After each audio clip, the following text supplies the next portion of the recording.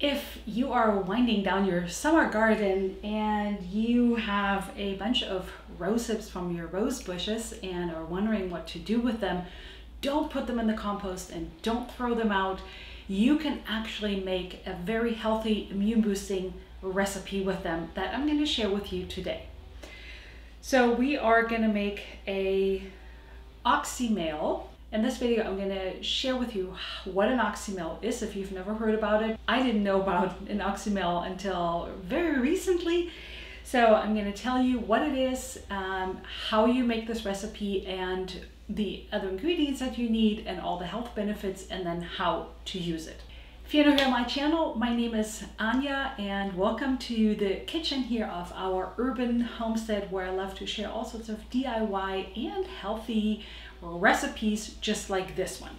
If you're new on my channel, I always love it if you like this video, so I know that you enjoy this content. Hit the subscribe button and turn on the bell notification so you never miss another video. By the way, I upload a new video every Tuesday morning.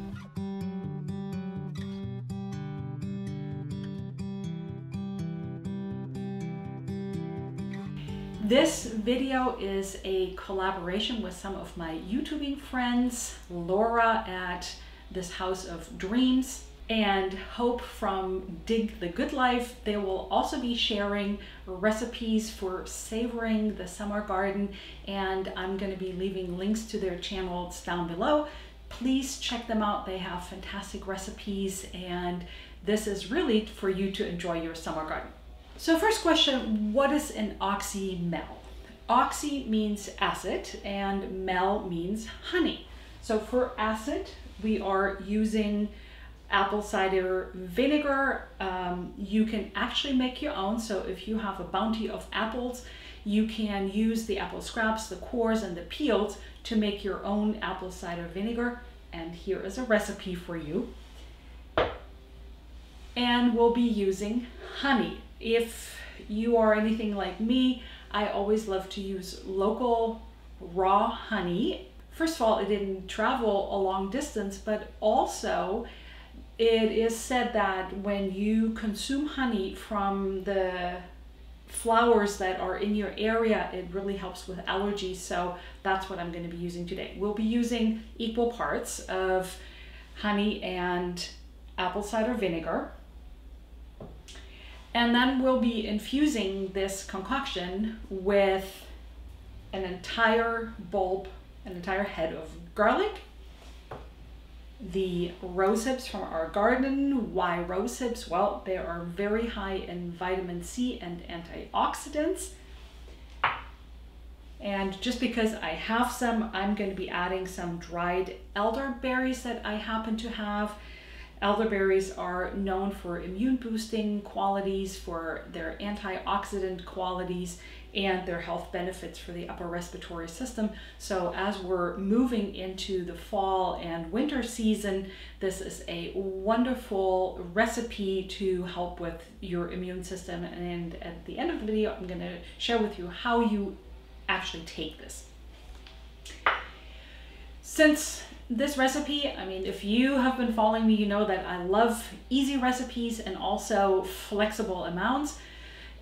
If you don't have exactly these ingredients, I mean, I would love to add the garlic because it also has antiviral and antimicrobial properties, but you can also add a lot of herbs from your garden, like rosemary, oregano, thyme.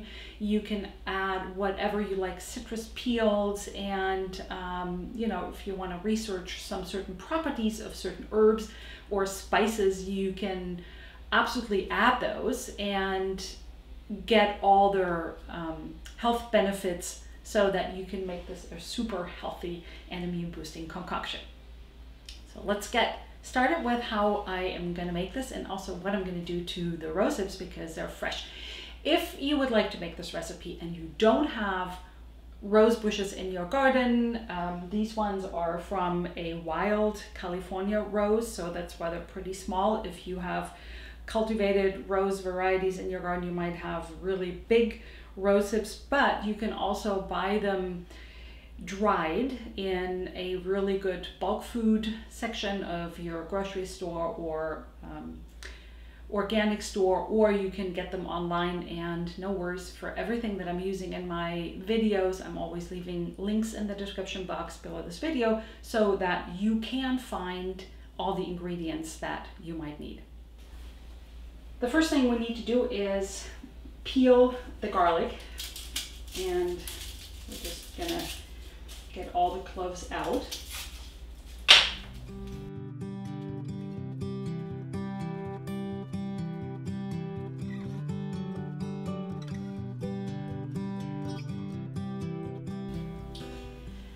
And I often use a separate little cutting board for cutting garlic, because I don't have to wash my main cutting board, and I mean, as much as I love garlic, I don't want everything to have a garlic taste. So that's why I use a separate cutting board that I can then wash with hot water and some soap to make sure that I'm getting rid of the garlic flavor. So I'm just peeling all the garlic cloves. And now we simply crush the garlic cloves with a knife and your hand.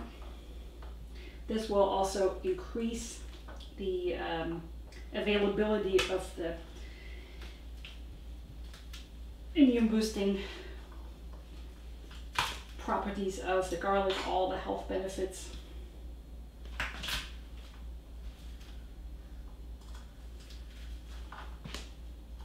And we'll let these sit here, which is actually a very good thing to do.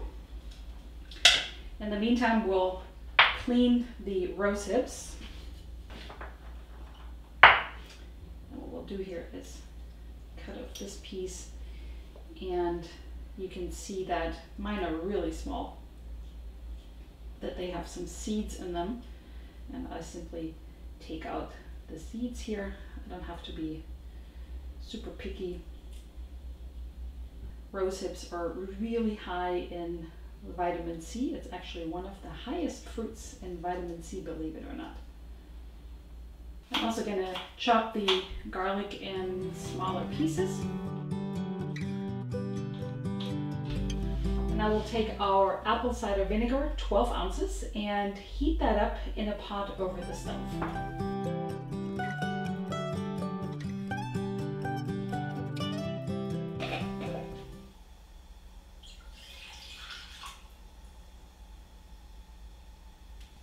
To this we add the rose hips.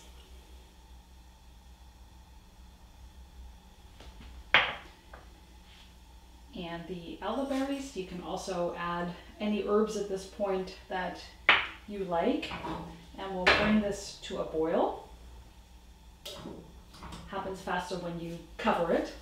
You can see that it is boiling, and we'll simmer it for 15 minutes, cover it, or so 10 to 20 minutes. And you can already see how the apple cider vinegar has assumed a really dark color. So we'll cover it and let that simmer. Now I've turned off the heat and add the crushed and chopped garlic. And give this a good stir. And I'm going to let this sit until it has completely cooled down. Lid back on, and let that sit until it's completely cooled down. So whenever your concoction has cooled off enough, you can put it into a cheesecloth, or I'm often using a paint strainer, and pour it into a bowl.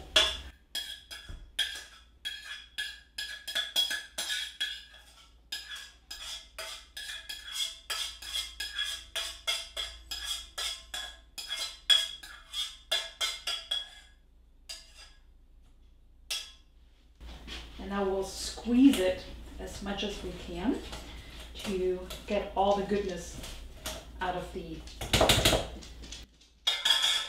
fruits and the garlic. And then you can take your hand and you can see everything that's coming out of here.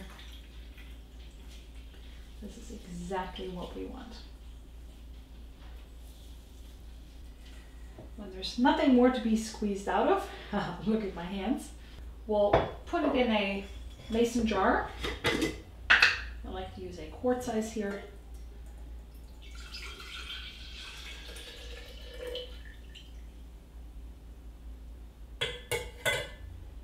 And we'll see how much we have.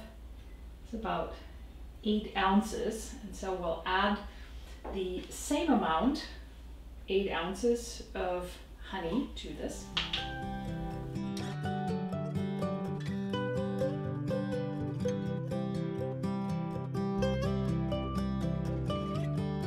And I'll just stir it until I get the honey dissolved. And we'll put a non-reactive lid to it, and it's ready to be consumed. Here it is, the finished Rosehip Oxymel. And if you're wondering what to do with it now, the simplest way is to just either put a little bit in about half a shot glass, or use 2 tablespoons a day for immune boosting qualities during the fall and winter season. You can let this easily sit for about 6 months. This will last really long if you're actually going to make it that long, because this amount is not going to last very long for a family. So feel free to double the recipe. You can also, because this is quite tasty with all the honey in it, you can also add it to your salad dressings, or sprinkle it over your food, wherever you feel like this taste might be pretty good. So there's a lot of different things you can do with it, but nevertheless you get all the health benefits from it, and it's quite tasty. If you enjoyed this recipe, please make sure to check out this playlist where I have more recipes and ways to preserve your summer and garden bounty. Thank you so much for watching, and I'll see you in the next video.